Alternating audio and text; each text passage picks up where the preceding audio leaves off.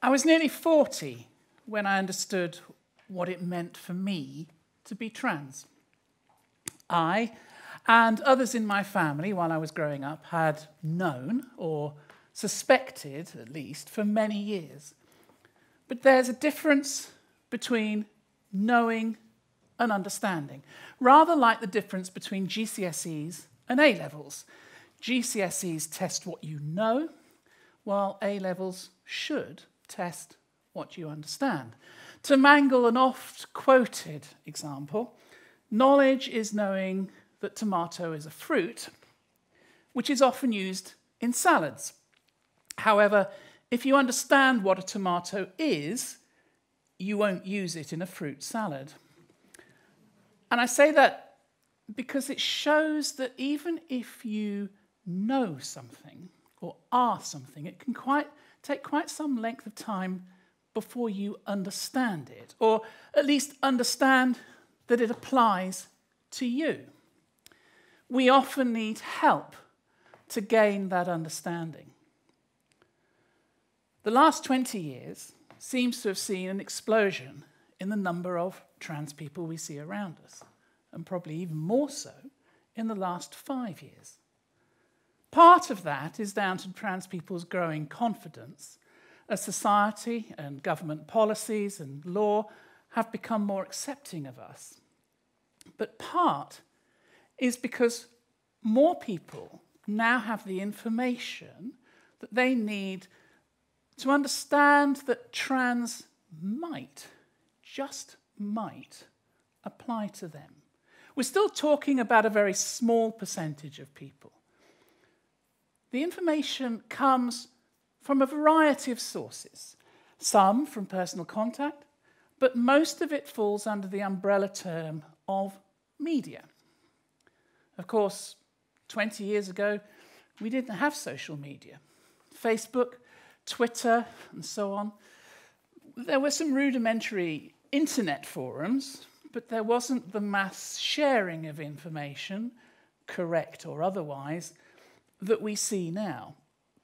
And it's meant that up until fairly recently, we relied on traditional media, newspapers, radio, television, to help us understand the world. Up until around 1970, press coverage of trans people was factual, straight-laced. Reporting was of the style, this very strange thing has happened, a bit dry, but no real judgment. Readers were left to draw their own conclusions. Authorities coped, often quietly and without fuss. And then two things happened. Despite expert legal and medical advice, socialite April Ashley had her marriage to an heir to the Guinness fortune annulled. The judicial ruling was, if you're born male, you must always be legally male. After a tortuous court case, Ashley didn't have the energy to appeal, and so legal precedent was set. She ran off to France. And interestingly enough, a month later, a French court allowed a trans woman to marry a man on the grounds that she was obviously female. The Ashley decision in the UK removed access of trans people to administrative procedures that we had used for many years. And so it began a long process of legal challenges, usually by trans women wanting to marry the man of their dreams. A couple of years later, in 1972, Jan Morris, who had been the press reporter on Sir Edmund Hillary's successful team who conquered Everest in 1953, Jan was intrusively grilled about her transition on national television. The media narrative, up until this point factual, had started to change. The occasional court victory, and they were initially very few indeed, was reported again largely factually. However, during the 80s and 90s, trans people became subjects of fascination. starting with 1979's George to Julia, also called A Change of Sex, a BBC series which followed a trans woman from the very early stages of explaining herself and her decision to her family, all the way through to the operating theatre, and ending with Channel 4's Eurotrash, where trans people were positioned as one of a panoply of weird, exotic, sexualised people. The media coverage transformed into what I would call zoo television. A David Attenborough narration wouldn't have been out of place in large parts of it. It felt a bit trapped behind glass. The better programmes focused on the medical and surgical narrative. The stereotype of the burly bricklayer going into surgery and emerging as some kind of glamazon was born, the butterfly effect. Reality is mostly far less prosaic. And zoo television continues to this day. Right now, this week, ITV is broadcasting a series called Transformation Street. The repeated focus on surgeries as if those are all that defines a trans person causes increasing outrage within trans communities, yet broadcasters still do it. Press coverage was also mutating. It was becoming more hostile. And by the time the Leveson inquiry was called in 2012, sufficient evidence had been mustered that suggested press coverage fell into three broad categories. That trans people are fraudulent, that trans people are undeserving, and that trans people are deviant. All of these meant that trans people were entitled to be ridiculed. We were a paradox. Despite there being so many of us that we were unnecessarily hoovering up vast amounts of scarce NHS resources, there were also so few of us that why was the NHS bothering to treat us at all? Now, in 2012, Channel 4 broadcast the series called My Transsexual Summer. Despite the awful title, this series was genuinely different from anything that had gone before, as it followed trans people's lived stories. And while the first of the 4 programmes did the surgery thing, the other 3 looked at the very real difficulties trans people had in getting jobs or housing, and also how their close families dealt with transition. That series and the shift in coverage that it promised probably wouldn't have been like it was without the input of a group called Trans Media Watch. Rewinding a few years, 2009, ITV broadcast an episode of a comedy called Moving Wallpaper, which featured a trans character. And it became very quickly clear that this character only existed to be the target of comedy. In the 27-minute programme, there was a transphobic joke every 90 seconds. Ofcom received numerous complaints, well into the hundreds, and they dismissed them all. A number of us, about 40 of us, then appealed, and Ofcom dismissed the appeal. So we appealed again. And this time Ofcom decided to invite some of us in on the understanding that we stopped appealing. They recognised they didn't actually understand the problem that we were explaining. So 5 of us, including me, sat with some senior Ofcom managers and complaints handlers and discussed what being trans meant, what societal pressures we faced, the types of media coverage, and the effect it had on us. And we started that meeting with a 3-minute montage of hateful coverage which had been broadcast over the previous 12 months.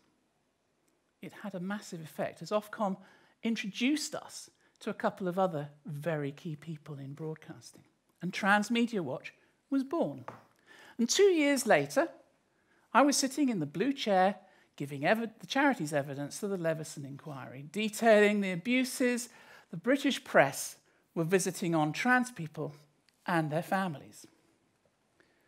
The other thing which very quickly became clear, not just at Ofcom, but at Channel 4, the BBC, the Press Complaints Commission, and many other media organisations, was that media coverage was not generally driven by malice, but by ignorance.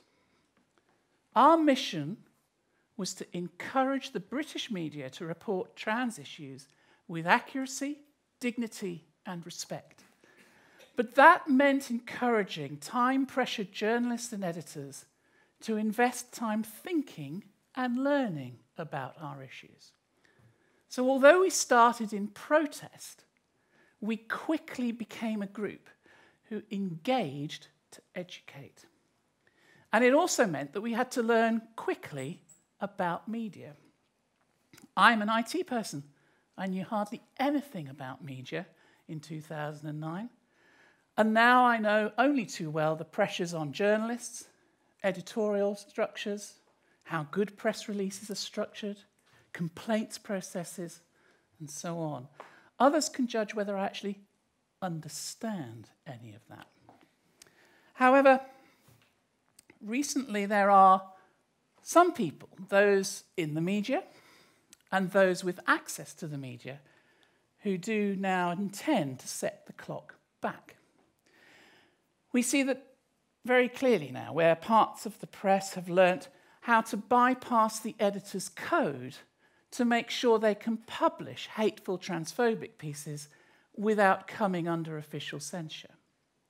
Where possible, they now write about trans people as a generic group rather than naming any specific individual.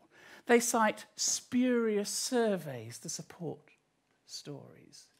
They scream, "Free speech!" every time they are challenged, which is a gross misrepresentation of what free speech actually is. So the national media coverage has changed, as has the national conversation around trans people. And I've had a part to play in that. That media narrative is continuing to change. And the battle is to ensure that trans people can continue to influence that process. So, what made Transmedia Watch effective? And this is the bit that I hope can apply to everybody. I always like to give people something to take away with them.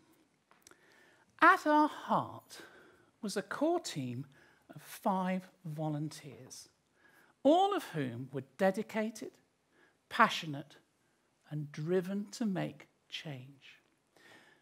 Research does seem to show that 5 is a very good number as it coalesces well and it enables people to make decisions effectively.